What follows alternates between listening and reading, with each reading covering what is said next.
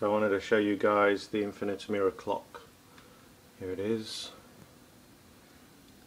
Quite a good deep effect.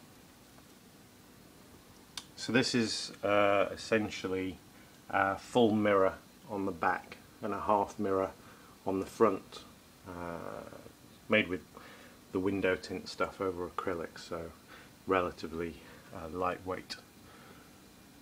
And between the two is a strip of Adafruit Neopixels, the 60 per metre high density stuff, and that gives you the effect of an infinite mirror.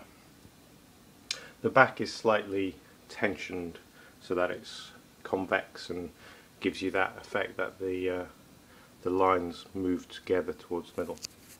I'll show you the back.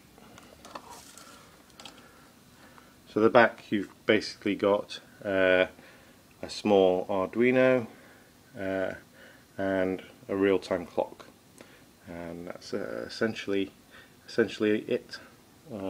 There's the tensioning screw, and then power comes in.